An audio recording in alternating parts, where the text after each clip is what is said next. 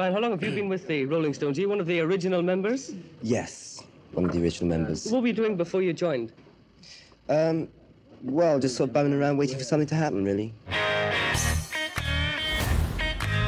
At the age of just 19, Brian formed the Rolling Stones. They were the first of their kind.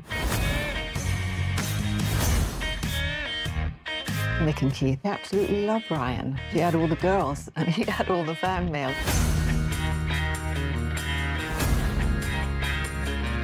Brian's rivalry with Mick, the leadership of the Stones, was growing. A visible friction grew up between them. A rock group is sort of like a primitive tribe. Their whole lifeblood comes from that bond.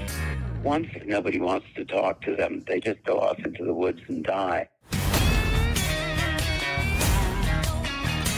I felt sorry for him for what we did to him. We took this one thing away, which was being in a band.